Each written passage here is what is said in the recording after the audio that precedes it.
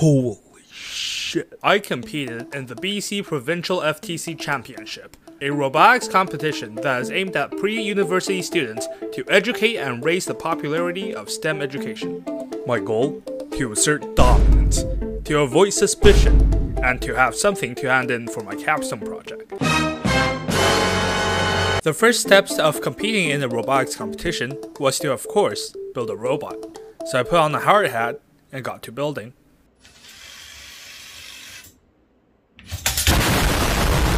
After that slight mishap, I made this, then this, then this, and finally this.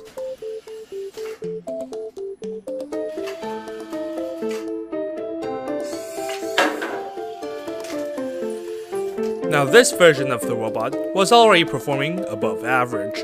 In fact, this model of the robot got me first place in ranking for the first official scrimmage. However, it was far from ideal. You see, this robot only served as a base, a skeleton without the flesh. There were still many improvements that could be made to enhance its performance, one of which was a tape measure mechanism, which you can earn a dramatic amount of points if done correctly. So I sat down and made myself a tape measure.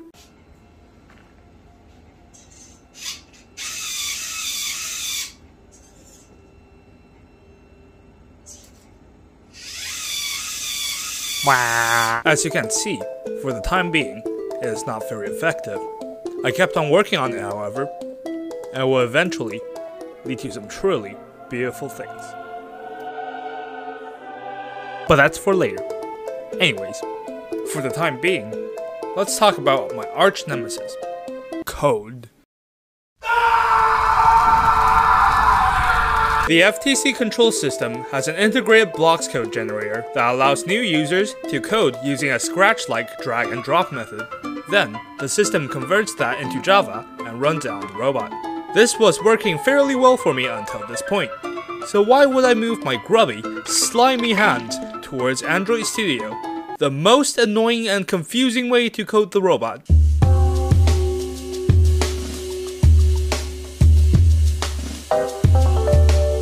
It all started when the second scrimmage has just ended. Unfortunately, this event was remote, so I couldn't actually see much of what other teams were up to, and I had no idea if I was still in the lead or not. And so, I decided to check the scoring spreadsheet. The official event website had every team's games and scores conveniently listed out in a Google spreadsheet, so I took advantage of that and did some stalking. The results shook me to my very core. Oh no. Within the 6 matches I've played, I've scored a total of 774 points. This team scored 982.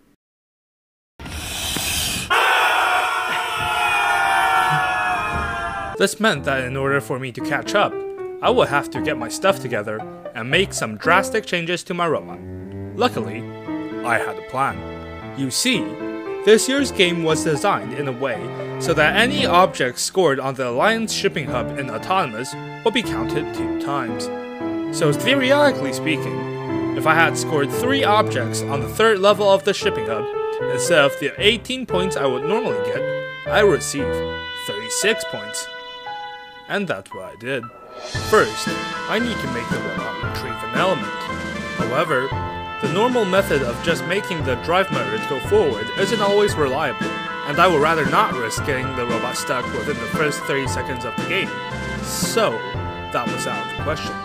That's when I found this, Roadrunner.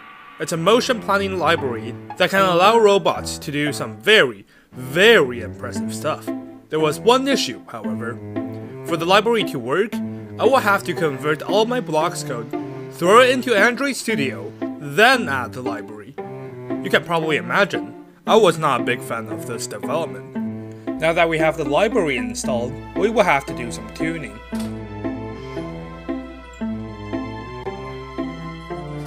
Yeah, it sucked. A lot. After that, I installed,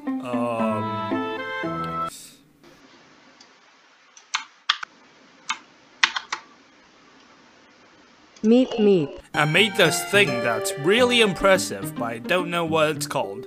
After copying and pasting all of this into my code and going through a lot of unnecessary pain, this was the result.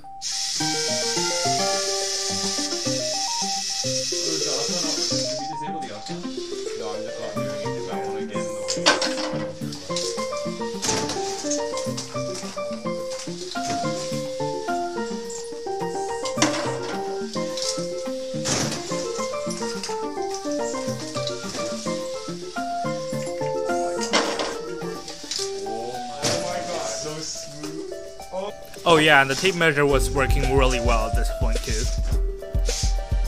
At this point, I was ready for competition. But wait, before we proceed to the championship, I'm required by this presentation rubric to reflect on my core competency development. I believe the reason why this project is strongly tied to creative and critical thinking is pretty obvious. So let's talk about communication. Throughout the events, I was constantly communicating with my alliance partners to coordinate match start positions and autonomous routines. This skill also shines when something goes wrong on the field. Through quick communications, some situations can be corrected, others stop before it gets worse. Did I succeed in developing this competency? I'll let you be the judge. And now,